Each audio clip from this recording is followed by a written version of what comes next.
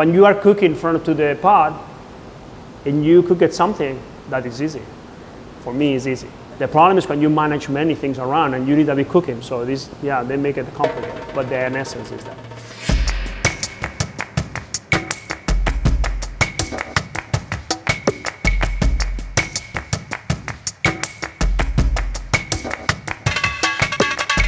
The important here in this recipe is the bread, the tomato, and the olive oil. It's nothing else, you know. And is it complicated? You mess it up. This bread, for this type of bread, was better because they coming soft from Spain, so we toasted a little bit before. Now we have the bread. You can see it's a little bit toasted in the top. It's enough. You know, it's crunchy outside. So we take the tomato and we slice in half that way. Okay, you can see all the seeds. Not another way because you will not have all the contact seeds. So always that way, never that way. Okay, and now be carefully, you pass juice in the top.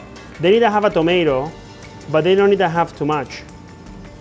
You know, it's no more is better.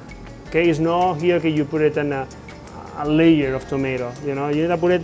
You put some. You see it? You cover all the surface. So important. It's a thin tomato. Yeah, you cover all the parts. So when you eat it, you bite a piece. You find tomato. So now you put it the olive oil. You need to be generous with the oil. So you don't need to be, you know. Yeah. So you can move a little bit. You know, every parts they have olive oil. And after, what you do, you finish with salt.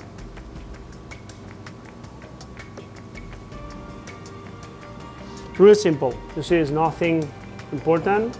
We can cut it in pieces, in small pieces.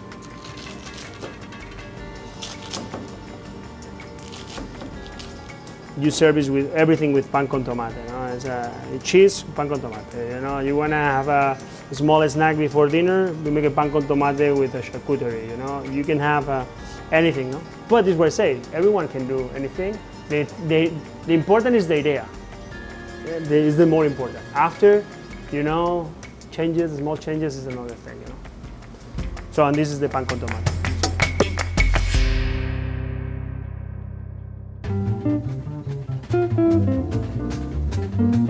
So let's do what we do first. We take the garlic. So what we do is we peel the garlics, obviously. So you need to cook it fast, the garlic.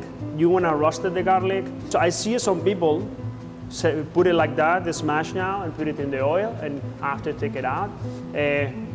But the traditional, what I make it forever, is slicing the garlic. We need to slice in a nice thin, but not that thin. They need to be a little bit thicker. You need to make it, because you make it too thin, when you add it to the garlic, you will burn it so fast. After we have the parsley, I recommend using the parsley is take it only the leaf. Something like this will be enough. So the important thing now is, well, I like it. So you take the parsley and you make it like you roll it, and after you take it, and you want to chop it, but not smash it. No? You want to have parsley. If you don't have a knife to cut it, you smash it, and you lost the water.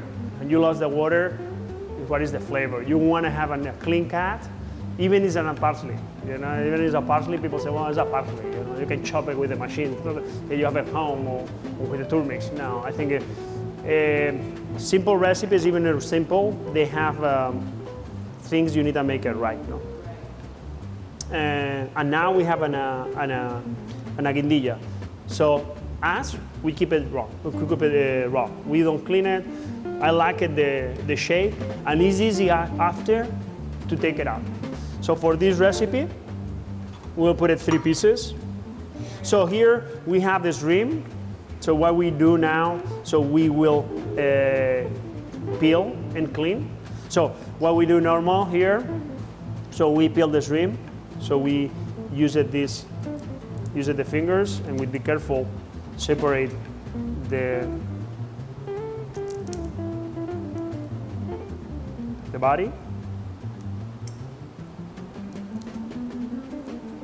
what we do is, you see it, we keep it, in Spain we like to keep it that, so because after we can take it from here and eat it by hand.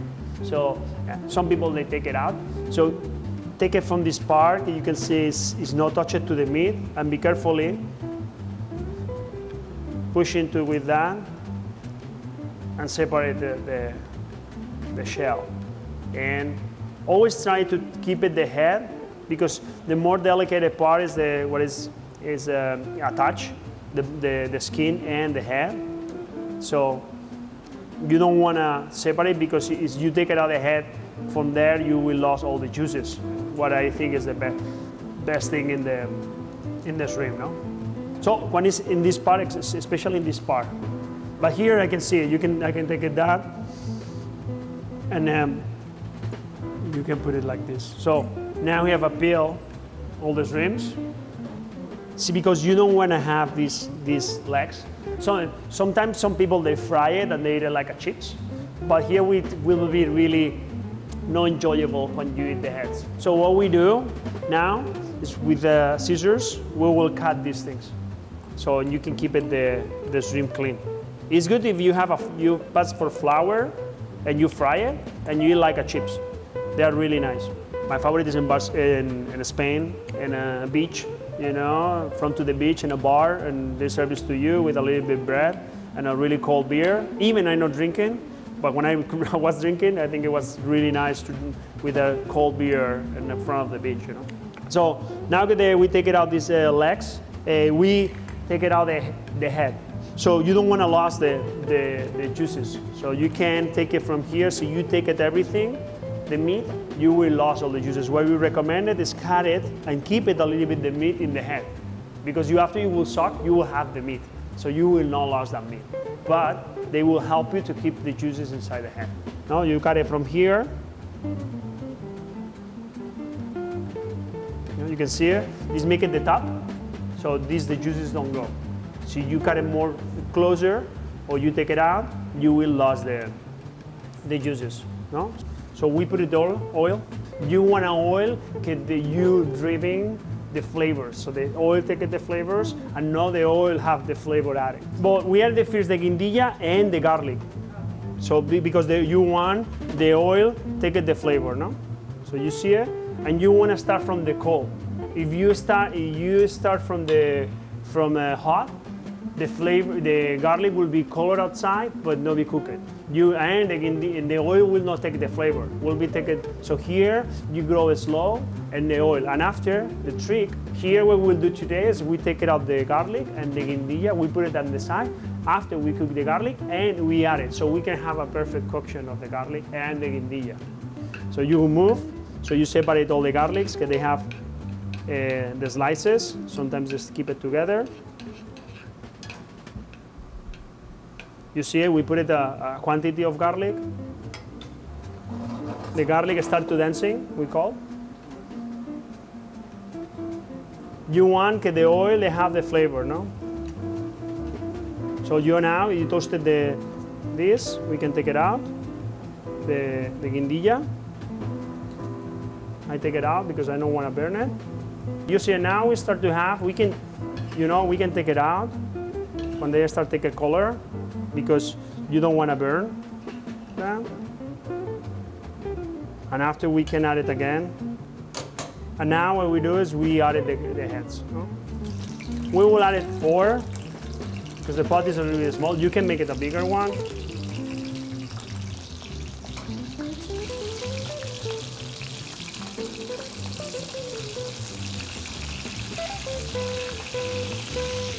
So now what we do is we put the shrimps.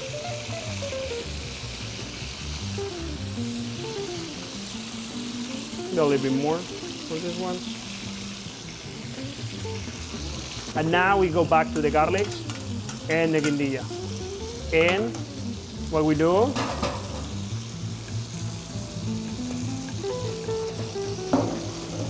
we shake it everything. So you can put the garlic in the space.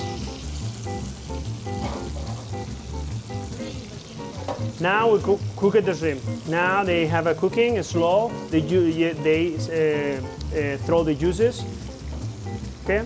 Now what we do is we added some sherry, Mofino.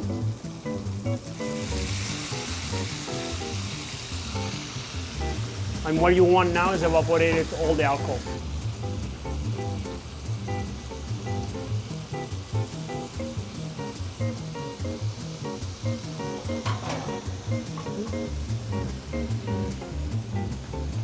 I will add some lemon zest. They give in a fragrance of citrus, so the acidity, and they work really nice with the garlic and the fino. And now, when the shrimp is cooked, we finish, and the alcohol is evaporated. So we added some parsley.